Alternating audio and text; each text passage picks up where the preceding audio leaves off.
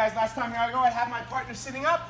I put him down, I keep a hold of the heels. I'm always looking to smash, but he's keeping this knee out so I can't, right? I go to my knee slice, and I spin through, okay? Back stepping just like we did for our saddle. But this time it's gonna be a little different. He's gonna have my hip, which will make it harder for me to get to my saddle position. I shot my leg back through. I'm holding what will be the bottom leg, and then I come underneath of his bottom leg, and I fall to that same side, triangling my legs. Now, once I'm here, most likely, my partner crosses his legs to defend the knee bar. Grab the toe, start to scoot out towards it. Here's my first finish on the toe hold. Now, how does he defend this? He defends this by what? Pushing on my heel, on my hands.